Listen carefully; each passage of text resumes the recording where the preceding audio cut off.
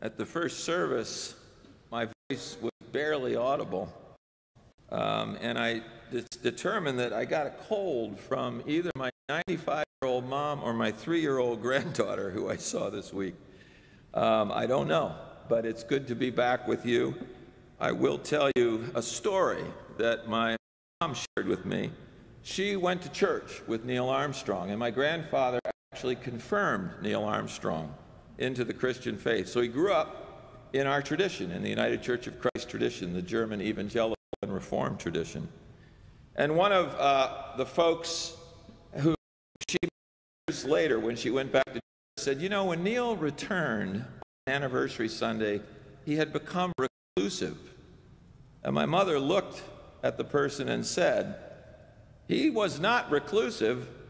I knew him for 3 years, and I never heard the boy say a word. So he's an introvert. So I share that with you today because she was reminding me of stories of her childhood, and it was good to hear her talk and come to share some of the distant memories. Would you join me in prayer? May the words of my mouth and the meditations of each one of our hearts be acceptable in your sight, O Lord, our rock and our salvation. Amen. Only 1 week removed from all 5 of our senses being blown away by belief with sound, the sounds of 2 organs, the timpani and brass, the choir, and the touch and taste of the feast of resurrection joy, which we had real bread and real grape juice for the first time in years. And there it was, the smell of the beautiful Easter flowers, the sight of the cross with white linen cloth upon it, and the continued proclamation spoken aloud that Christ is risen indeed. Today, we come from that doubt, face to face with doubt. The Gospel of John's very next scriptural verses, following Mary's wonderful and joyful exclamation that she has discovered and encountered her risen teacher, her Rabbi Rabboni, in the garden, we meet Thomas doubting that this is true. From the fierce faith, which has run from the empty tomb back to the others to tell them about the great news, we come to empty faith, fiercely declaring, this can't be true. We move into this resurrection season of Easter with these 2 stories back to back. Because of this passage, Thomas has given a name. What do we call it? Doubting Thomas, right? We all know the name. And I propose that rather calling him Doubting Thomas, we should all look in the mirror and say, that guy reminds me a lot of me.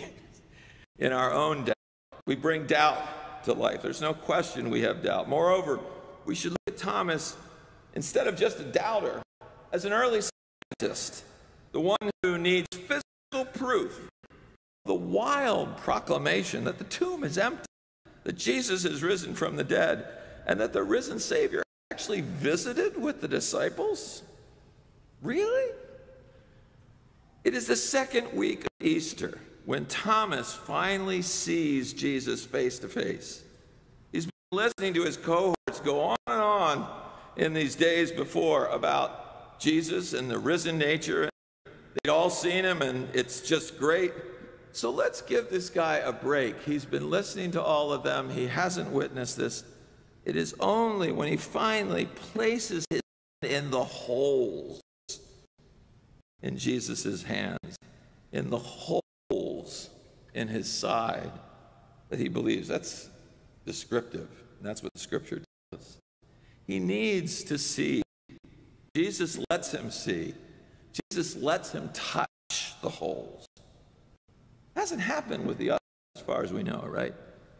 Then the Savior loves him in that moment, declaring, for all will follow all time. Blessed are the ones who do not see, and yet they believe. Come, see, believe. As we step into the 50 days of Easter, I've been thinking a lot about Thomas and what it means to show up, to see, to believe. I'm very grateful for all of you, like Thomas, who have come back the week after all of the great declarations, all of the celebrations, the beautiful sounds and spirit of Easter, because it's still Easter, and you're still here. 9 days from now, we get a chance to see and believe firsthand, to join with a powerful group of people who are our brothers and sisters in Franklin County, brothers and sisters of faith, to come to see, to believe in the work of justice through bread at the Nehemiah action.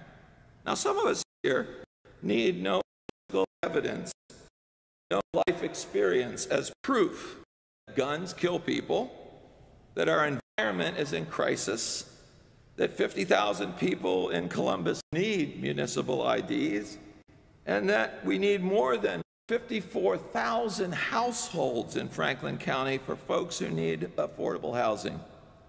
Others of us need all these things, no matter what you tell us. We need pictures. We need personal testimonies. We need spreadsheets. We need numerical evidence. We need somebody doing the research on this. And we need hard facts if we're going to believe these things. We ask a lot of questions, and we make a lot of comments about these things. We need to touch and see for ourselves. We who doubt tend to drive you who are true believers just a bit crazy. Similarly, we who are the true believers drive the doubters just a little bit more than crazy. We hear something that we deem as true, and the doubters look at us and go, oh my gosh, they don't have any evidence. What are they doing? And we just go with it. The work of justice always brings together doubters and true believers. That's actually a very true thing. There is a place for each kind of person in the work of bread, building responsibility, equality, and dignity. In 9 days, we all get the chance to experience that unity in diversity. And that's what will happen on April 25th. Problems in our community are identified and solutions are recommended.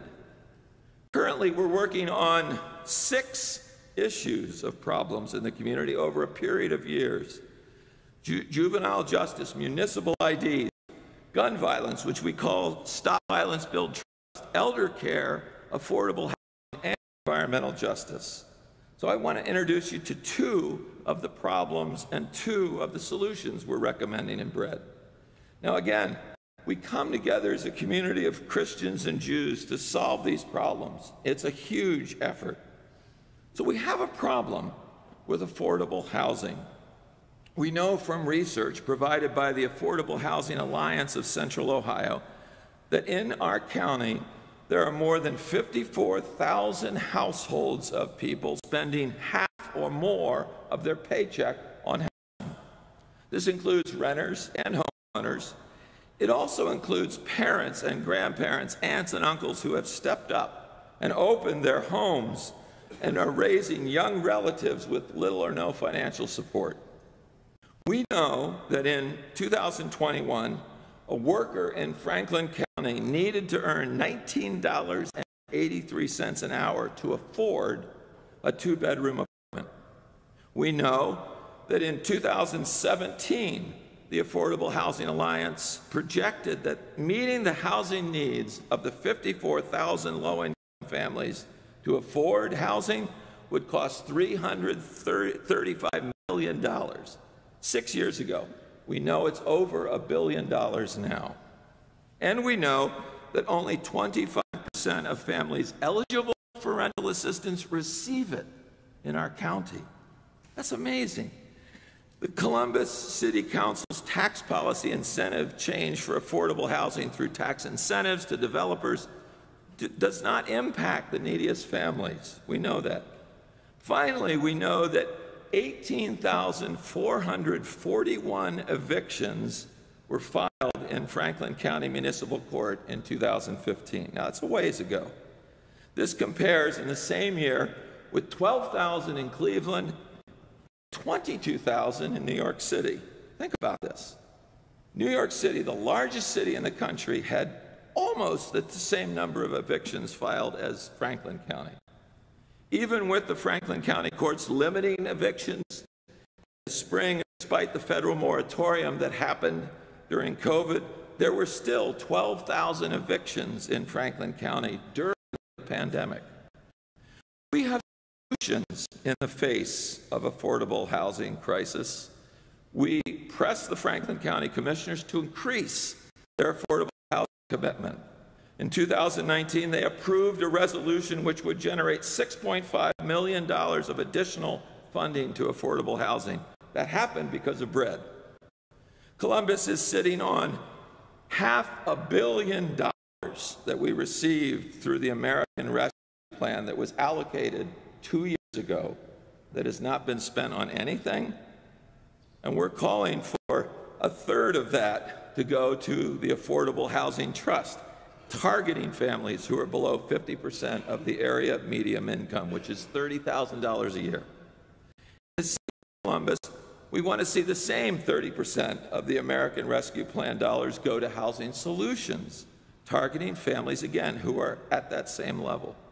We want Columbus to work with us on a housing plan that will require developers to set aside 20% of new housing for households making less than 50% of the area median income. Again, 30,000. All of this can be done. We know that too. And we need all of us to come together to make that happen. This is not just a walk in the park. This is hard work and intentional work. We also know there are problems with our environment, locally, nationally, and globally.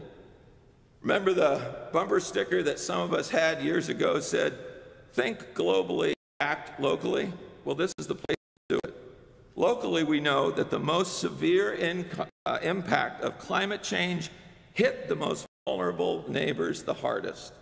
Certain zip codes are more likely to suffer from the effects of flooding, poor air quality, and increased heat.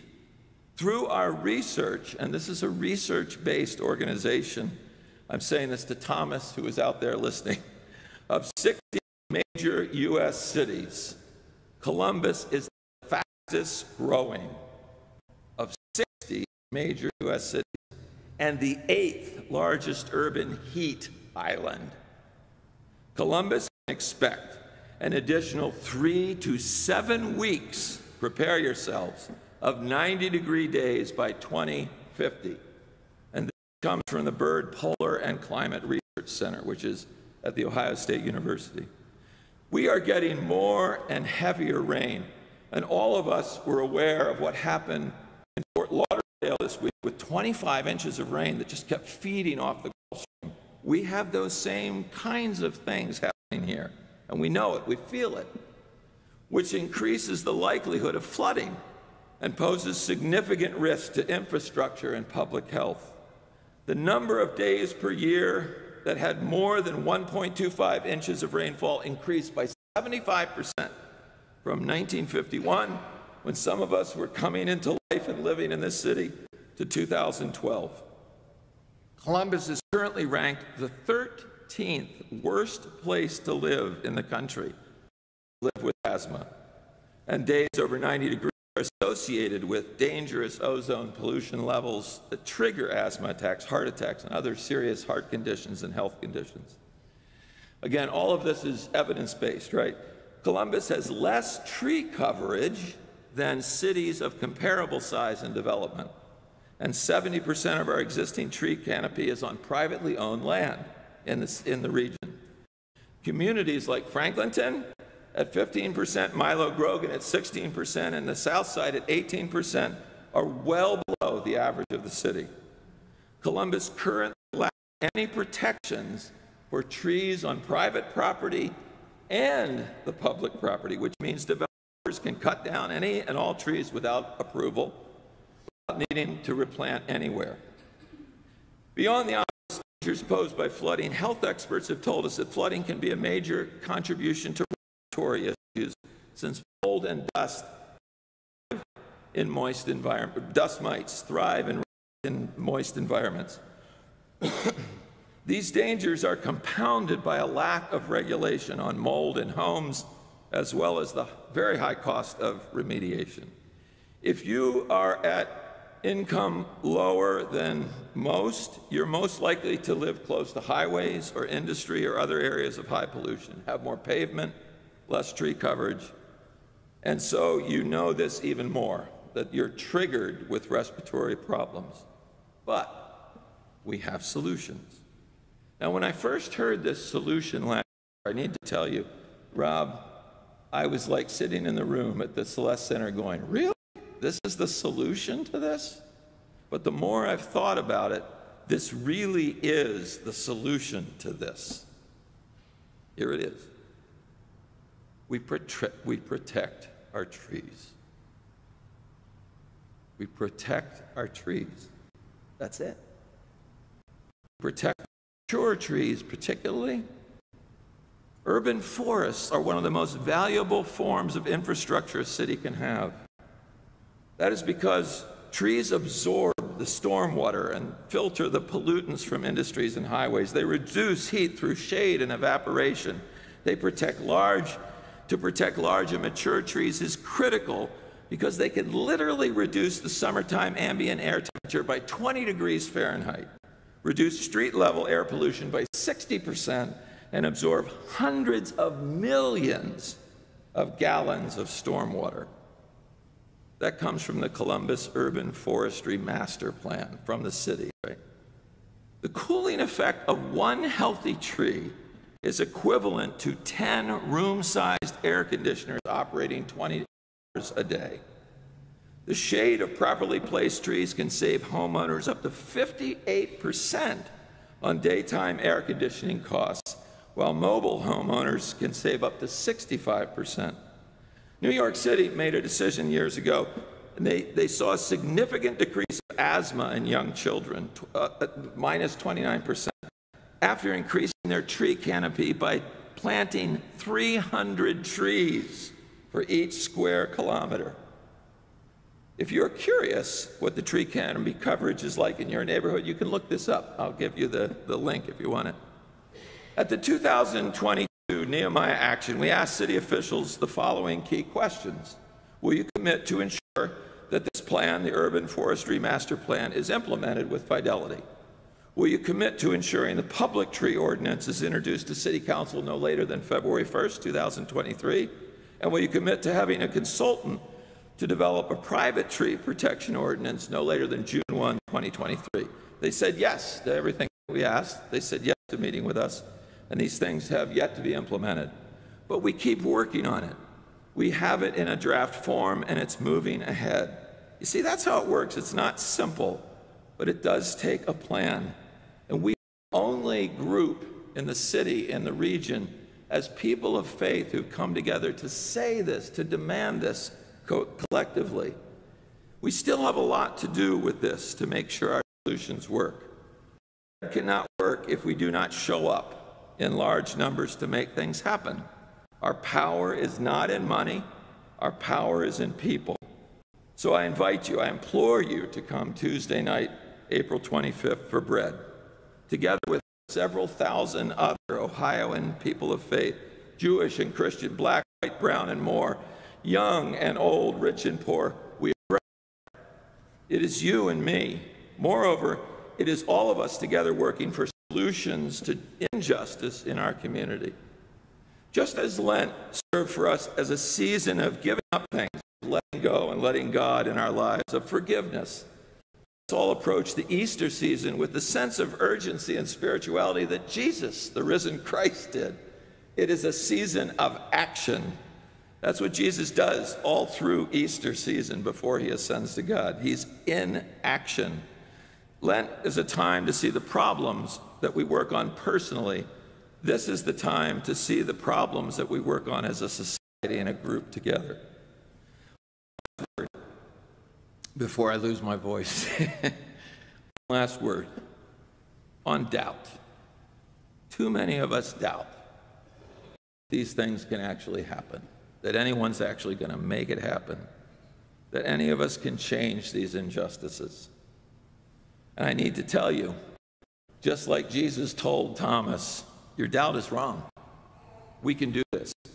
I have been a witness to things changing in this community because of bread over these 24 years. I've seen it. So if you have these doubts, it might be doubts about bread. It might be doubts about justice. It might be doubts about things. Don't give in to that. Instead, follow your spirit of moving toward this action plan in these two areas. Come, see, and believe.